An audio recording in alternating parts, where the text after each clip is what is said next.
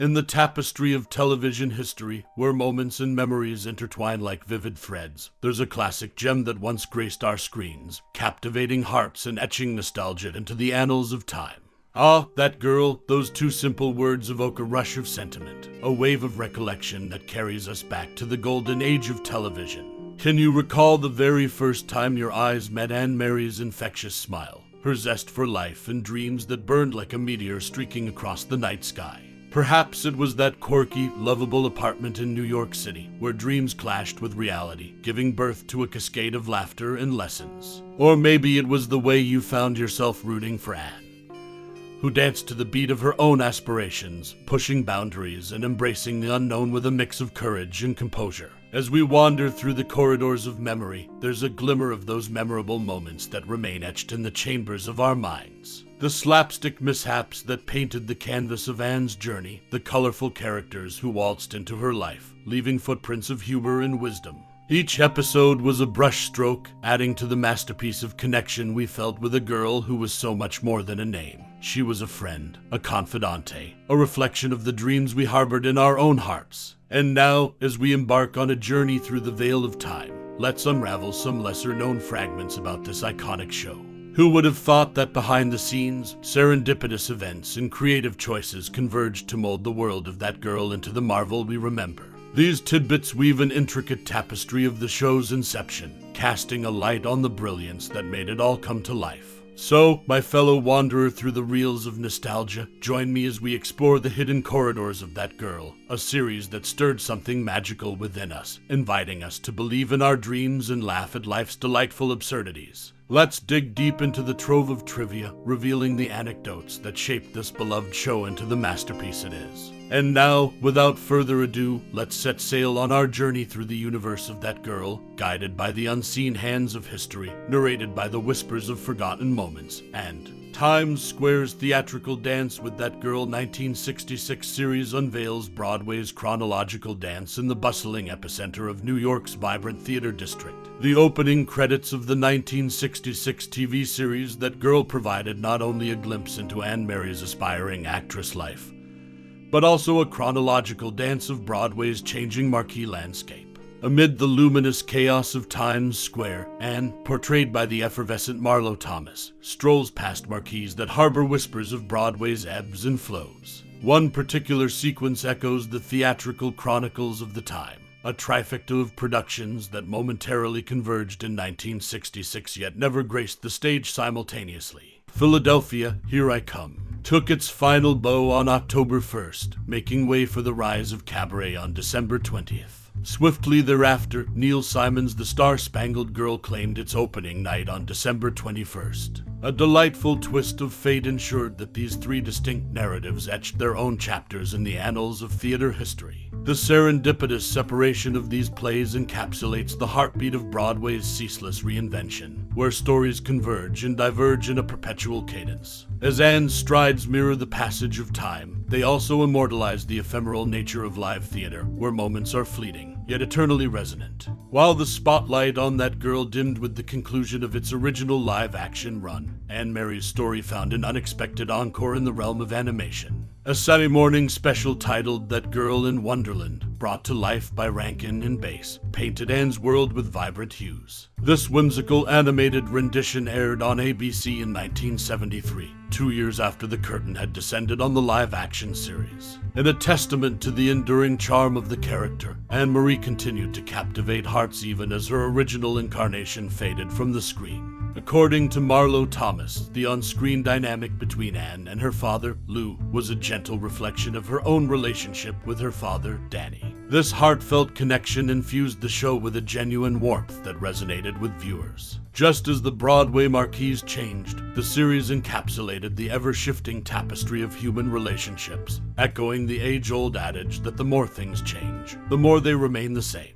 In the grand tapestry of television history, That Girl remains a luminous thread, woven through the fabric of time. Through Anne Mary's journey, we witness not only the chronicles of a young woman's pursuit of her dreams, but also the dance of Broadway's marquee lights, the enduring magic of animation, and the authenticity of familial bonds. As the series fades into the backdrop of nostalgia, its legacy endures, a testament to the resounding impact of a spirited girl navigating the world, one Broadway marquee at a time.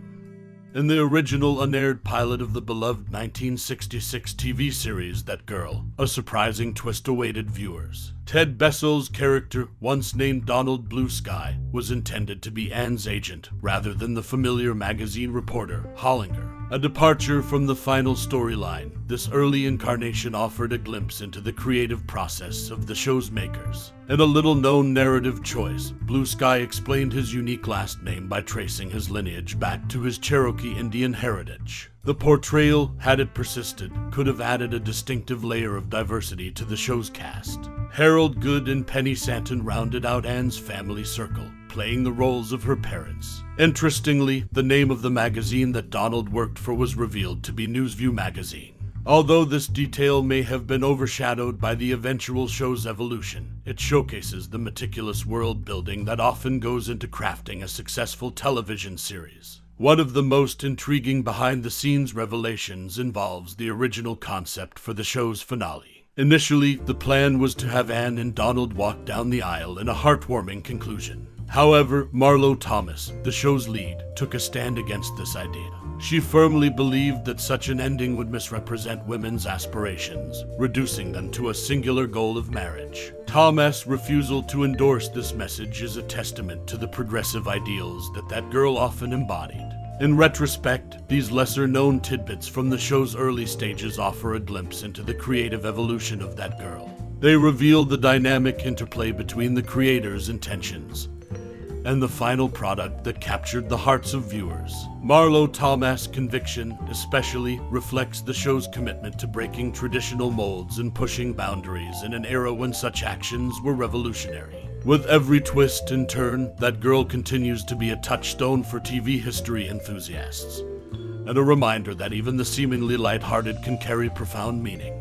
Marlo Thomas' glamorous secret, false eyelashes galore on That Girl in the glitzy world of television. The 1966 series That Girl shimmered with style and sass, but behind the scenes, there was a secret to its leading lady's glamorous gaze. Marlo Thomas, the iconic Anne Marie of the show, donned not one, but two sets of false eyelashes to achieve her signature wide-eyed look.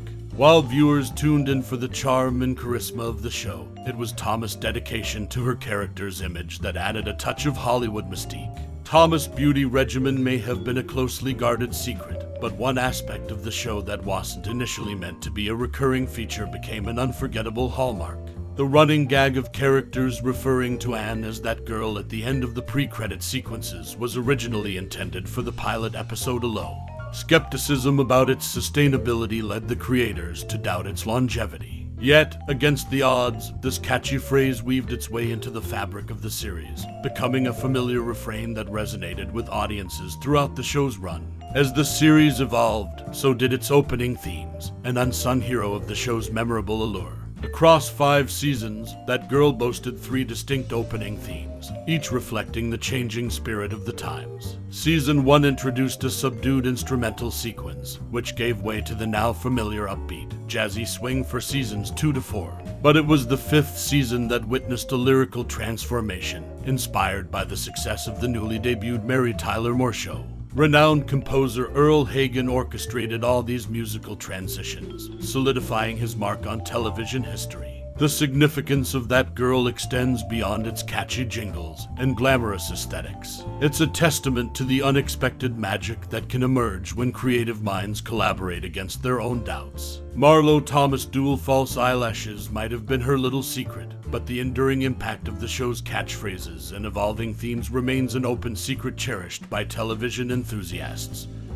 and nostalgia buffs alike. So, while Anne Marie's adventures as That Girl charmed viewers, the real charm lay in the show's ability to defy expectations, all the while celebrating the timeless art of reinvention. Misstep in geography, unraveling the inconsistency of That Girl in the annals of classic television. Few series have captured the vivacity of 1960s New York quite like That Girl. The show's charm emanated from its titular character, Anne Marie, portrayed by Marlo Thomas, and her journey to make it big in the Big Apple. However, a keen-eyed viewer can't help but notice a geographic inconsistency that slipped through the cracks. In Season 1, Episode 11 titled What's in a Name, a peculiar misstep in continuity becomes apparent. And ever the aspiring actress contemplates adopting the stage name Marie Brewster, derived from her hometown Brewster, New York. Interestingly, this inadvertent nod to her roots raises eyebrows when her father, Lew Marie, dubs himself Hollinger Toledo using a similar principle. The implication is that he hails from Toledo, a detail that clashes with the series' later revelations about the true origins of Anne's beau, Don Hollinger. While that girl transpired in the bustling heart of New York City, this narrative hiccup is a curious instance of continuity oversight. Despite her father's brief Toledo alter ego, Don Hollinger and his family are resolutely rooted in St. Louis, Missouri, not Toledo, Ohio, as suggested in the show's early moments. The sitcom's endearing portrayal of Anne's escapades and its candid depiction of urban life remain hallmarks of the era. Nevertheless, the glitch in Anne's father's geographical memory serves as a reminder of the intricate dance between storytelling and consistency that even the most beloved shows must navigate. As the series That Girl continues to be cherished by generations old and new, the inadvertently incongruous tale of Brewster, Toledo, and St. Louis endures as a testament to the intricacies of television production. A small misstep in geography, it turns out, can become an indelible part of cultural lore. As we bid adieu to the vibrant world of That Girl, we find ourselves not just saying farewell to a TV series, but to a part of our lives that has been woven into the tapestry of our memories. The charming escapades of Anne Marie and her dreams have resonated with us in ways we might not even fully comprehend. The series has been a delightful time capsule, transporting us back to a time of innocence and aspiration. As you reflect on your personal connection with That Girl, let your thoughts meander through the streets of New York alongside Anne Marie. Feel the warmth of her relationships, and perhaps rediscover a piece of your own youthful enthusiasm. Did you chuckle at her whimsical predicaments, or did you see a reflection of your own journey in her pursuit of a creative career? Each episode, a chapter in the book of our lives, inviting us to remember the moments that made us smile, laugh, and even ponder. Your memories are a treasure trove waiting to be shared. What was your favorite episode? Did you find inspiration in Anne's courage to chase her dreams? Or did you resonate with her ups and downs, her trials and triumphs? Share your thoughts, your emotions, and the laughter That Girl brought into your world. Let's celebrate this timeless series not just as viewers, but as storytellers, weaving our own anecdotes into the fabric of its legacy. Thank you for taking this nostalgic journey with me. Your time and interest are deeply appreciated as we come together to honor the charm and impact of That Girl. Keep those memories alive, for they are the sparks that connect us across time. Until we embark on another journey of remembrance and reflection, let's hold on to the magic of That Girl and the stories it ignited within us. Warmly, your name.